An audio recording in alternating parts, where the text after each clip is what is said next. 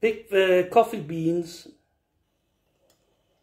toast them in the oven, put them in an airtight jar in the fridge, put them in the coffee grinder,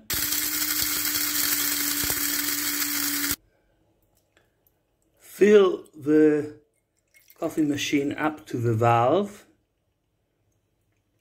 I use low mineral water. Put the coffee,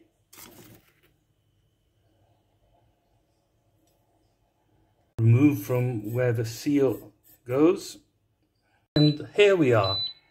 This is specific, it's got a base for induction cooker.